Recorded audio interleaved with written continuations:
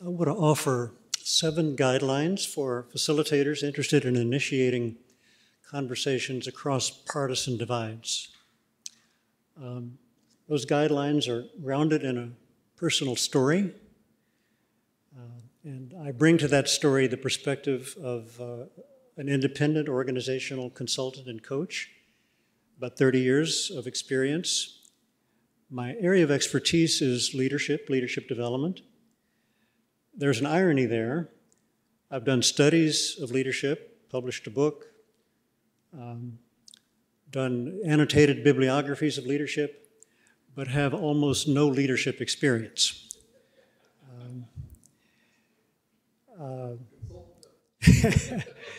It's my own version of the neurotic psychiatrist. One experience, however, at least came close. It's one of the most personally meaningful things that I've ever done.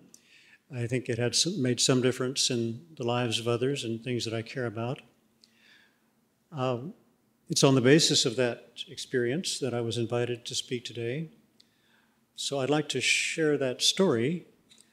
Because of the nature of the invitation, I've framed it in terms that might be useful to others. I don't want to presume that you should follow my lead, but I've looked to my story with an eye to what might be generalizable here. And so I'd like to walk you through what stood out for me as 7 steps or guidelines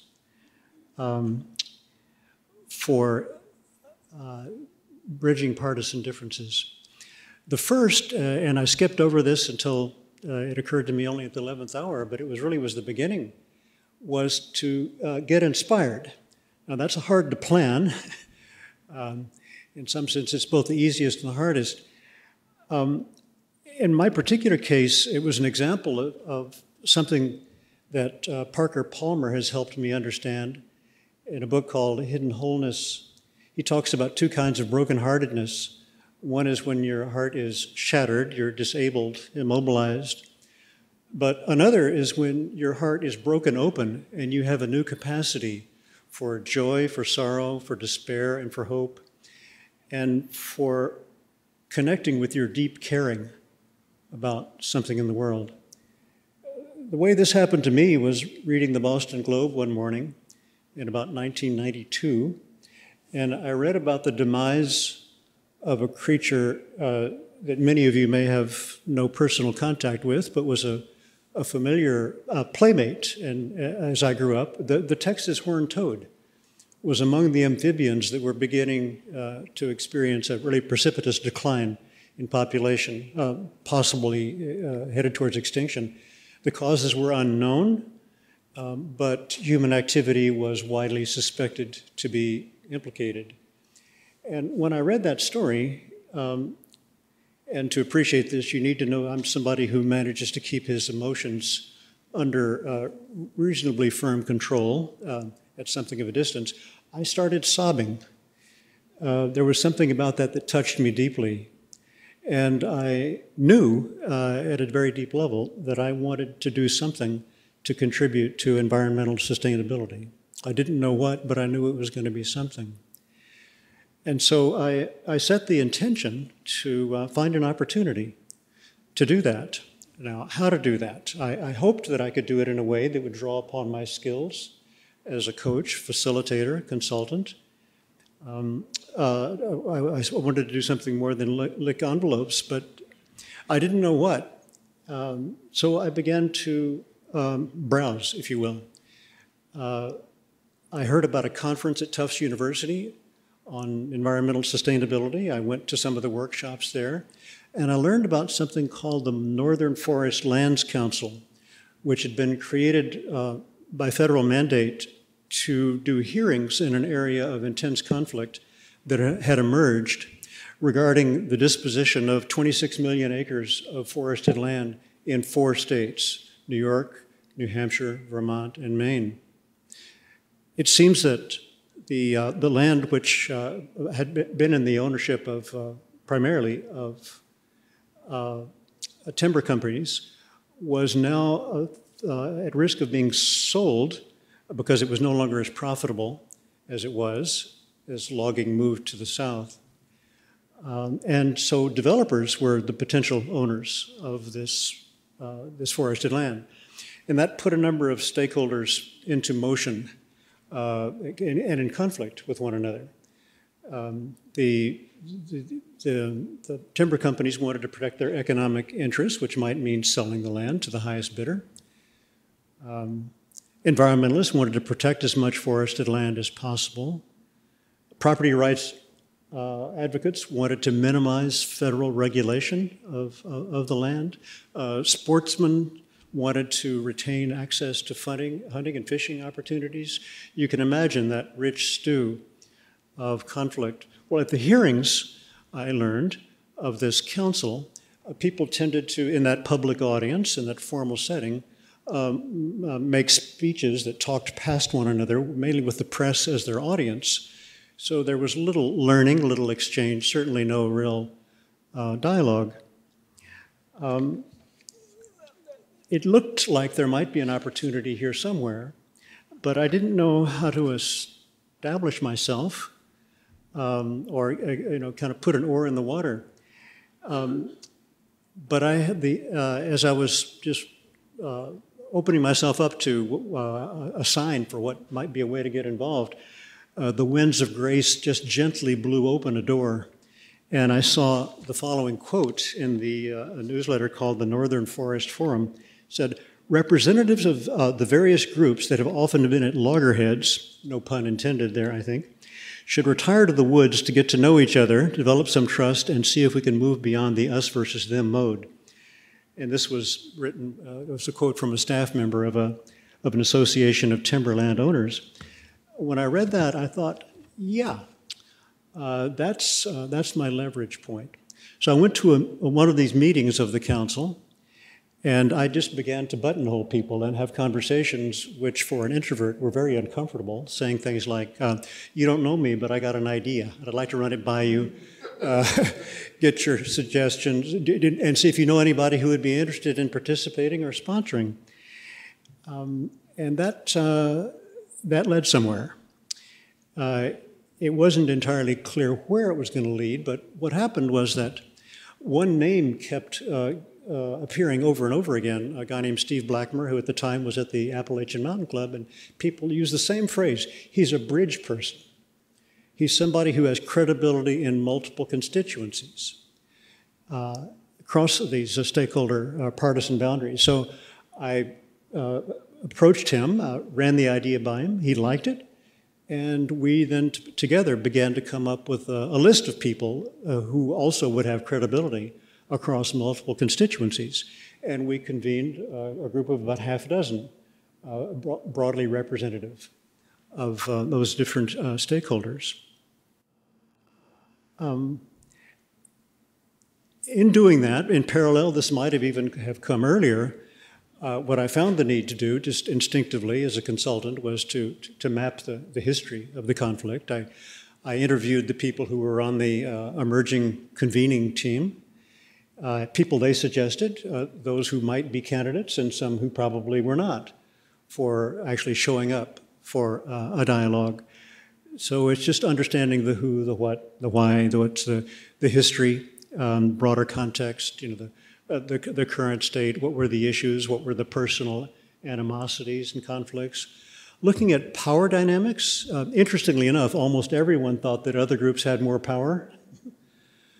Some felt more marginalized than others. I would say the property rights advocates, who were kind of the equivalent of contemporary Tea Party members, felt the most on the margins. The idea was to be able to come to a gathering, both by identifying people and then designing it so that we really were stepping into it with some knowledge base of what to predict and how to make it a safe environment.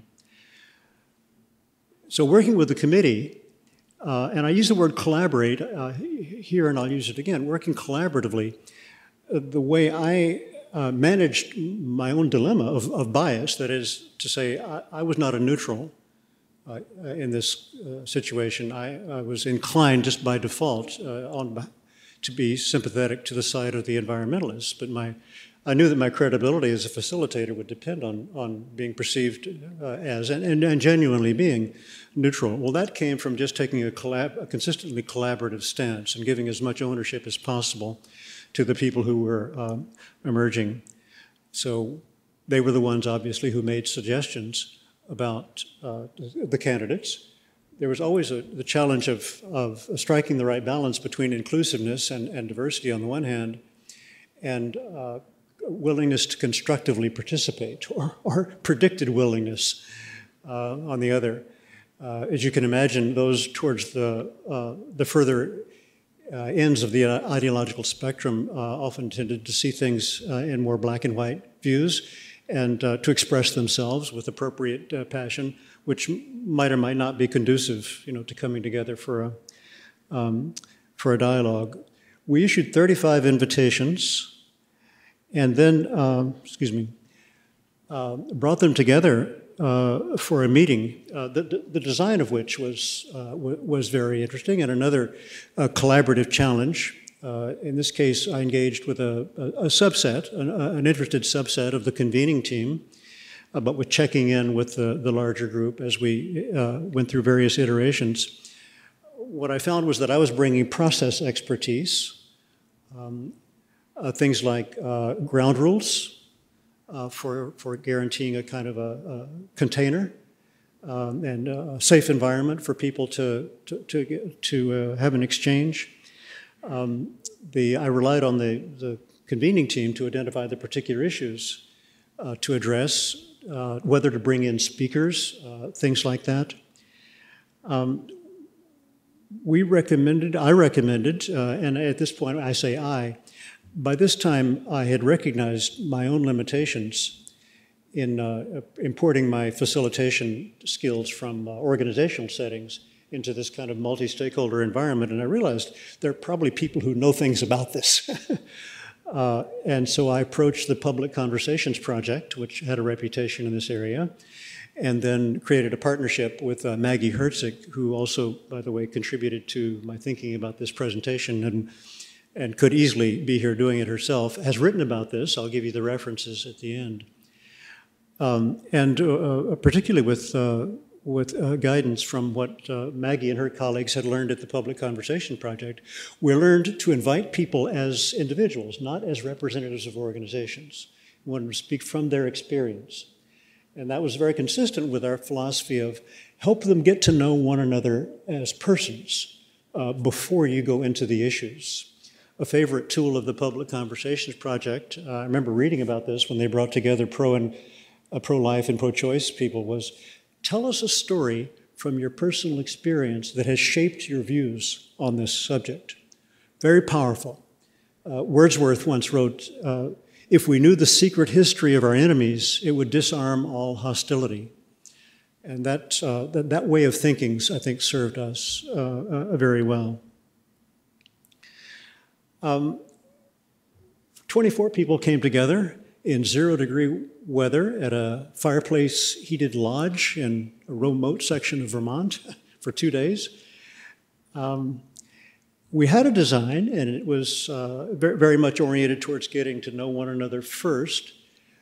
We had a tentative plan for day 2, but the idea was to, as much as possible, rely on participants to shape what happened, to use what we came to call emergent design.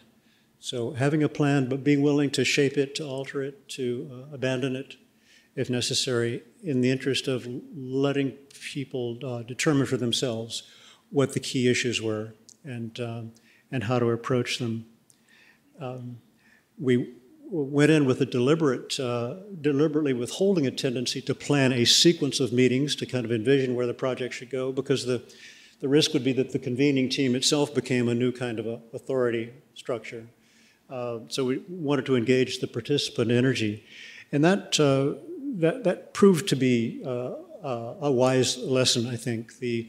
And I'm calling it here just to foster emergence of participant ownership. So the impetus for a subsequent meeting did emerge. In fact, we had a series of meetings, both region-wide among the 4 states, then some that evolved to focus on the particular interests of the Adirondacks. On the basis of this experience, Maggie and I were invited to co-facilitate a larger, although more focused initiative called the Maine Forest Biodiversity Project that brought together about 120 people, or up to between 90 and 120, several times a year over a period of about 5 years in Maine, looking at issues of forest biodiversity. If I think about what emerged from this is not the occasion to talk about the particular outcomes. There were a few tangible products outside of meetings. Didn't try to come up with them within. A manual for sustainable forestry management was written by environmentalists and managers of timber companies. The very interesting project emerged around science. As you know, people often disagree about what the facts are, and they respect different authorities when it comes to the relevant science on a topic. So in Maine, they had trouble agreeing on what the state of biodiversity was. So the project decided to do their own research. They engaged a scientist that had credibility from someone from Maine across different boundaries to conduct got some grants to conduct some original research. And that shaped their policy. But the main thing that emerged was relationships. Just the tendency, let's say, I remember one example of member of an organization, an activist organization, about to publish an op-ed piece on the northern forest, and he ran it by a representative of the timber company, saying, "What do you think? Do you see any flaws in my argument? Could it be framed in a way that would make it more accessible?" So as I step back, about my story, hoping it has some relevance to you, could take you, as it did me, from being a bystander on the sidelines to actually getting engaged in something that I cared about, exercising leadership, which even for a leadership development consultant was a somewhat rare experience. I've offered 7 guidelines. I think that I could actually collapse them into 3. Let your heart get broken. Formulate an intention grounded in your caring, and trust emergence. Thank you.